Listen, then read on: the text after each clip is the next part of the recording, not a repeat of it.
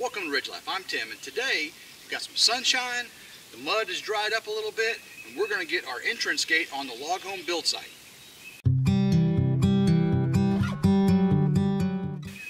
When we bought the property, it had the 16-foot old farm gate here, and it was just covered up in trees and brush and everything. And I actually I didn't have the key to all the locks that were on it. They didn't come with the property, and I had to use the tractor to pull it out. I damaged it a little bit in the process, but it's going to work just fine as a security gate during the build process.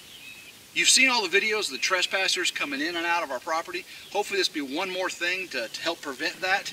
We'll get this gate up, and we're going to get some fencing that goes off each side of the gate, at least to prevent the large vehicles from coming in, and also just to be a visual deterrent that, that security is taking place on this property. We're leaving about 35 feet from the road to the gate. That'll be enough room for a truck to pull up with a small trailer, so we can get out, unlock, open the gate, and still have be off the road. We've got our materials to set the post. We're going to use our post hole digger, dig down. We've got some quick setting concrete mix. We've got a water and a mixing pan. Let's not waste any more time talking. Let's get these post holes dug and get this gate up.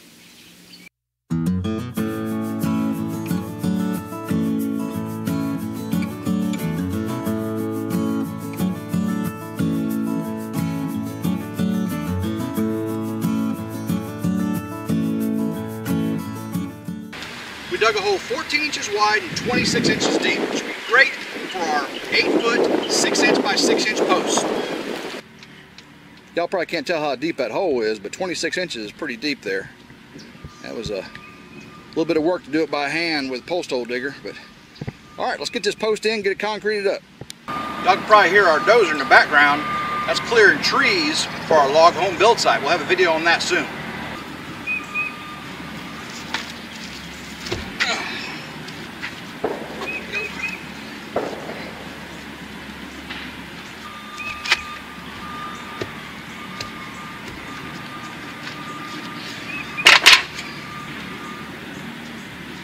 This post was already used for the gate, so I've got to make sure that I get it the same height as before, otherwise my gate won't finish.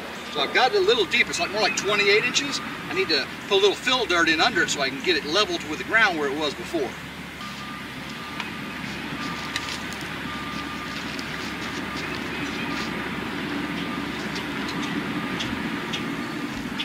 Packing the dirt below it so it doesn't settle as much. We have our post the right depth. I've got it in here. I've got it the angle I want. I'm going to put a little dirt in at the base to help keep it where it is. Then I'm going to level it up. Then I'm going to mix my concrete and pour it in. Welcome back. We got the post set up in the concrete. It's nice and solid, but we got rain for days afterwards. So what I went ahead and did was I put the old gate up on that old post and just secured it with a T-post on this side so we could come back today. So what we're going to do today is we're going to dig the other post hole for the opposing side of the gate. I want everyone to see this here. When you're mounting your gate to your post, you can see you've got your hinges. Well, the top hinge should be pointing down. If your top hinge points up also, yes, it'll swing and it'll operate properly, but someone can just come over here and lift it up and open your gate and get access. Or your livestock, horses and cows are very, very strong. They can get their head in here and lift up and then take it right off the hinges. So you want to make sure you put your top hinge pointed down, and that will secure your gate to the post. We had this temporary T-post in here just to hold the gate in place, and I've got it squared up to the other post, so we're the correct distance from the road to here, so everything's squared up. I'm going to dig my post hole. I got to remember, I'm going to do it 14 inches wide, or at least 14 inches wide. So I got to make sure I put it far enough out to where my post is not going to be too close to my gate. It's time to get our second post in the ground. We got our hole dug 14 inches wide, 26 inches deep, and we'll get it in there and get it set and get this project done.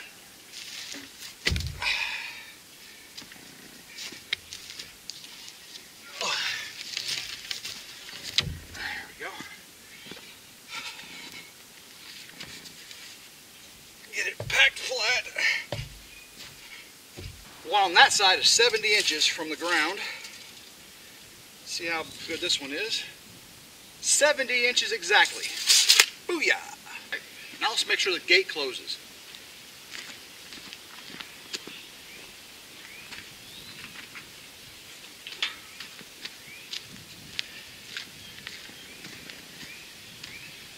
So once I get this straight, we'll be able to see we're going to be 4 to 6 inches from the gate. Pretty happy with that. There's a couple of ways we can mix this concrete. The instructions say to fill your hole up 1/3 with water and then pour in your concrete mix and stir it around. I like to pre-mix it in a pan, that way I can get the right consistency. I'll pour it in that way and we'll see how it looks.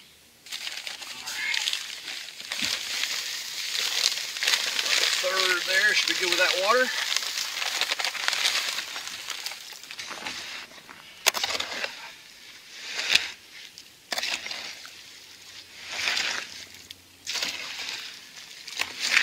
Oh yeah, that's looking real good.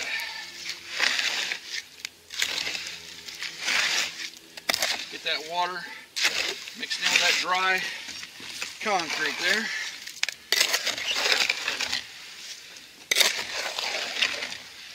That's good consistency.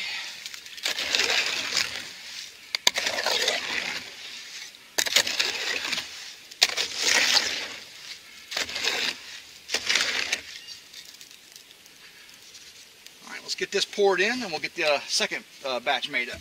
It can go all the way around all by itself.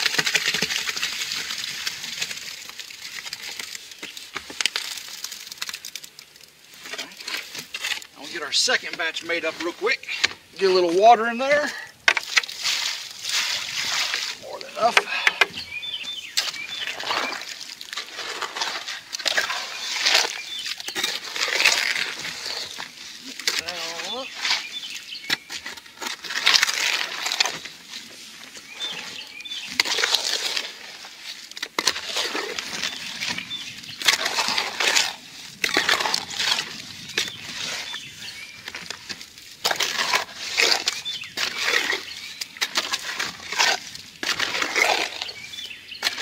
Before we get our dirt in, we're going to make sure this thing is lined up straight with the post over there while the concrete is still thin.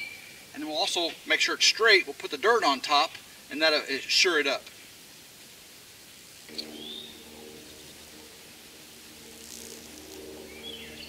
Good there.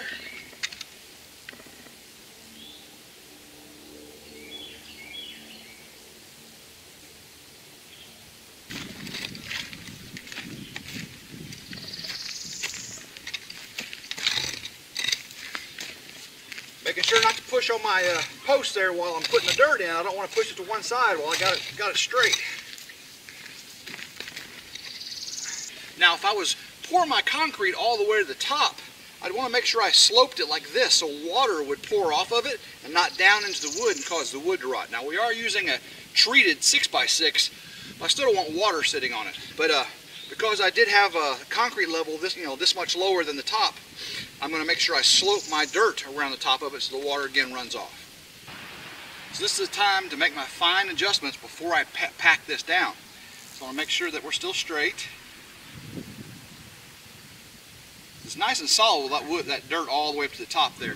Just got to give it a little shove. And push down on the side I'm packing on. Then do the opposite side. Keeping sure I'm keeping it straight.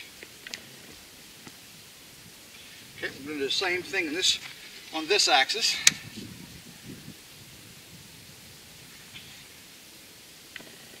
Alright.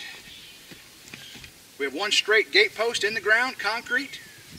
Straight opposite our other side, we have our gate. We'll close our gate and see how it looks. Close the gate. Oh, that looks really good. So we're just a little over hand's width from the edge of the gate post. Now we're going to level up our gate. I'll show you how to do that. Our gate has had some time to settle since we got it on initially. So now let's look at it and see how level it is.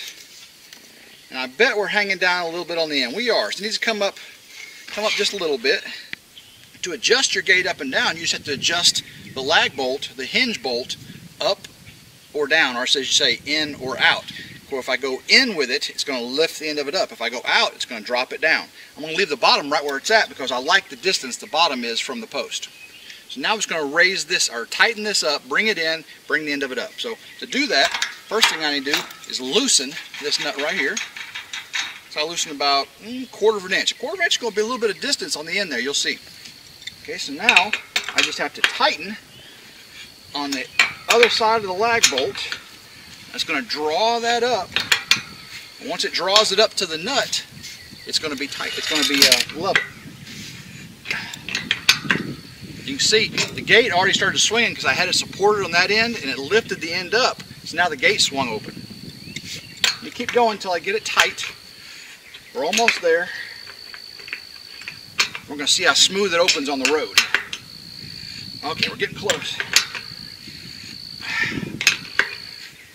Okay, that's tight. Make sure this one's tight. There we go. Now let's see how it swings. Really happy with how this gate turned out. We got our 2 posts in. We got our gate level. I got the tip up just a little bit high, so whenever I take this bottle off from under, it's keeping it from moving. It's going to swing naturally in the open position, and that's the way we're going to open. We drive up. We're going to unlatch it and have it swing out that way. Eventually, when we're going to put a automatic gate up here, we'll put a brand new gate and have a decorative fence. The automatic gate will be on a remote, solar powered, and it will open that way also. I'm going to remove the bottle and we'll see how it goes.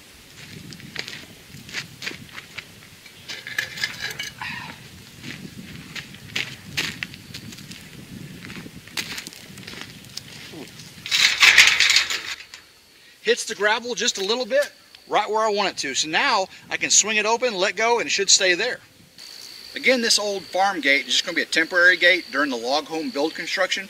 Once we're all done and the big trucks are come and gone, we're going to get more gravel in here. We're going to get the driveway prettied up, shored up with a great crown on it, and then we're going to replace this gate with a decorative gate and decorative fencing. It's going to be really nice.